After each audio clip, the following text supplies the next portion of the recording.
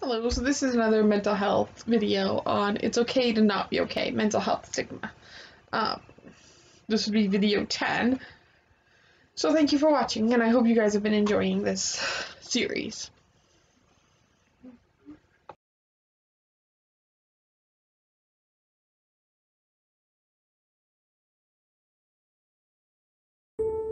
If my brain was a house, anxiety would be the morning alarm.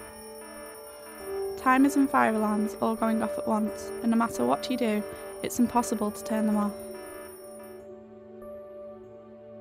I was constantly bullied from a young age for being small and skinny.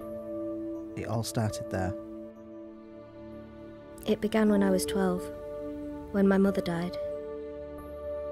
More and more, I was closing off the world around me, numbing myself to cope as I fell deeper into these episodes of intense panic.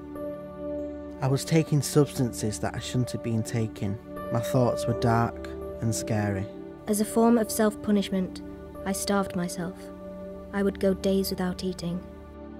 I would sometimes wallow in bed for days on end. My family never really understood why. I never mention what's going on inside my head to employers. I can imagine how they react. People around me just assume that I'm thin for the sake of vanity. But I found something in myself, something that neither the world nor my mind can take away. My art. I reach down deep and find strength inside.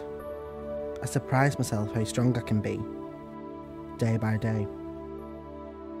I have found a greater purpose. Precious chapters of my life continue to unfold, which I never thought possible. Sometimes, it's simply just okay to not be okay. We are the authors of our own destinies. What others think of us doesn't matter. We can take back that part of ourselves and own it once again.